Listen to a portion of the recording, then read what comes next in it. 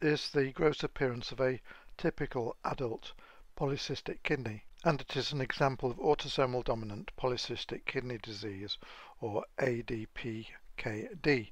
This is the commonest cystic kidney disease, with a frequency of between 1 in 500 and 1 in 1,000 births, with no sex predominance. It is the fourth commonest cause of end-stage kidney disease, and around 10% of cases needing dialysis or transplant are patients with autosomal dominant polycystic kidney disease, and it presents in the third to fifth decades as these cysts gradually expand and over time compromise normal renal function.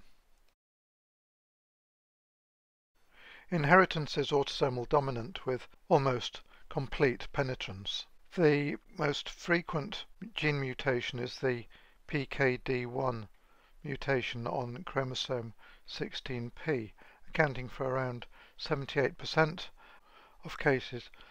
Around 15% of cases are caused by the PKD2 gene mutation on chromosome 4q, but around 10% of cases of autosomal dominant polycystic kidney disease are due to new mutations with no family history.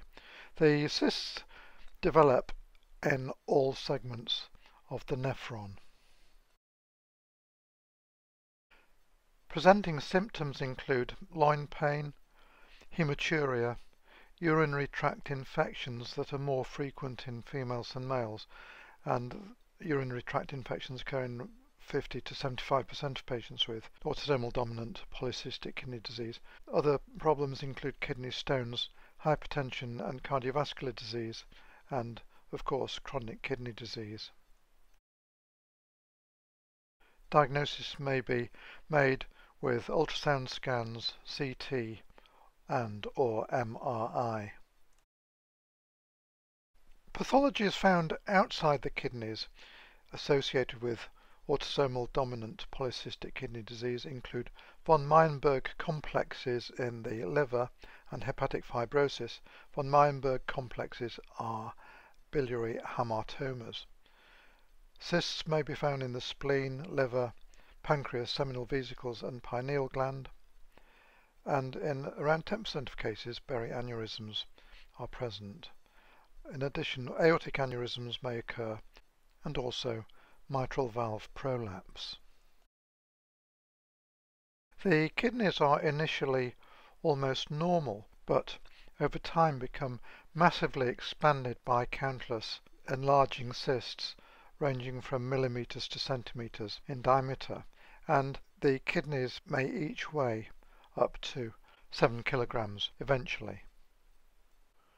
The cyst contents may be clear, opaque, or hemorrhagic fluid that may be watery or solid, or have a colloid-like appearance.